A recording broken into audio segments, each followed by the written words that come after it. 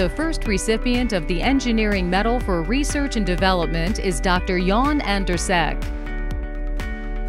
I sort of very naively, as part of my graduate work, had the great vision of trying to come up with some better device that's going to allow people to walk. I was really at the time sort of fascinated by how the body worked and sort of challenged by the idea, can we make essentially machines that will potentially replace or replicate what the body is doing. And so this challenge started as part of my graduate work, and it's still sort of ongoing, you could say.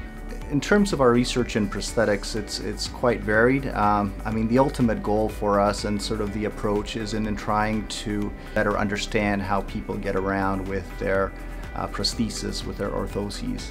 And from that, we bring that knowledge to try to design better, more functional prosthetic and orthotic devices.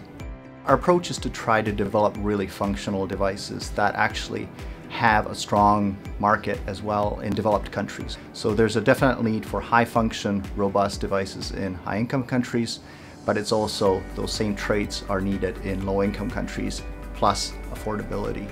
What I think makes this work unique is partially our approach. It's really data-driven in terms of how we approach the design process.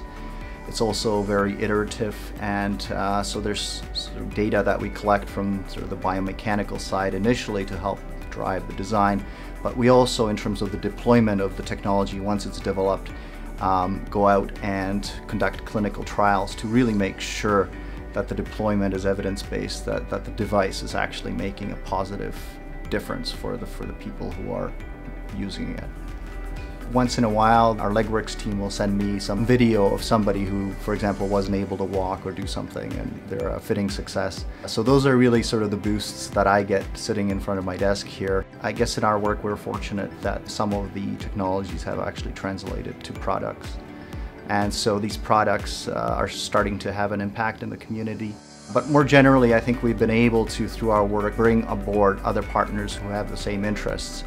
And so there's a little bit of a movement, I think, within the industry where there maybe wasn't before, sort of this alliance to try to make a bit of a dent in this global need for affordable prosthesis. I feel like I haven't yet sort of accomplished what I need to accomplish. I think we're making good progress, but there's a long way to go. And really, it's just trying to make scaling this venture to a level where it really starts to make a difference around the world. To recognize his groundbreaking and innovative achievements, engineer Andrysek is being honored with the Engineering Medal in the Research and Development category.